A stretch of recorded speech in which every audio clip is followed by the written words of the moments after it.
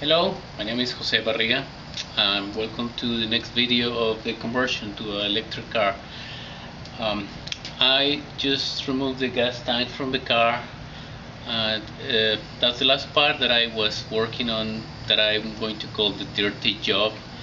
And I call it dirty because I had to remove things that have oil, that have gasoline, dirty water from the radiator, and I'm going to start with the clean job, which is the electric conversion.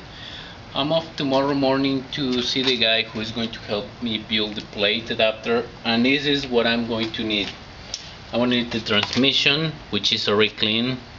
Yeah, I know this uses oil, so inside is part of the not so clean technology, but hopefully it will be very sealed off and it will not leak any oil anymore.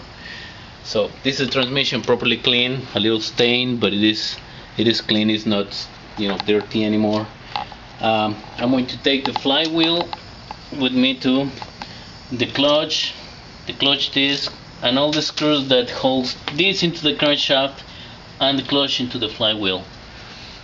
This is also one of the front poles of the gasoline engine. I'm going to see if it fits the front of the electric motor. If it does, I'm going to buy it. Otherwise, I'm going to need to buy a new one, because we're going to need a front pole into the electric motor to make the air conditioned, and maybe the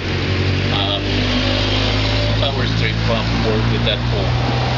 I'm going to show you the final assembly product once I'm back from the building of the adapter plate. See you in the next video. Thank you.